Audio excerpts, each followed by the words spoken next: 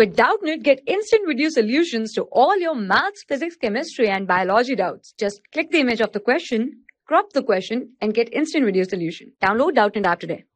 Hi students, our question is simplified 2 by 3 plus 3 by 4 plus 1 by 2. So we have given three fractions in this question, that is 2 by 3, 3 by 4 and 1 by 2. We have to add these three fractions, right? Now if you can observe, the denominators of all these fractions are not same, right? These are unlike fractions. So we can say firstly we have to make the denominators equal. For that we have to take the LCM of 3, 4 and 2. So 2 into 3 as it is, 2 into 2 4, 2 into 1 2. Then 2 into 1 2, 1 and 3 as it is, then 3 into 1 3, 1 1 1, right? So the LCM will be 2 into 2 4, 4 into 3 is 12. So the LCM of 3, 4 and 2 will be equal to 12. Now 3 into 4 is 12.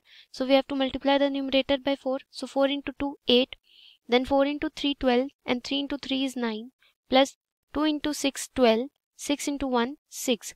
Now 8 plus 9 17, right? 17 plus 3 is 23, right? It's 23. 23 divided by 12.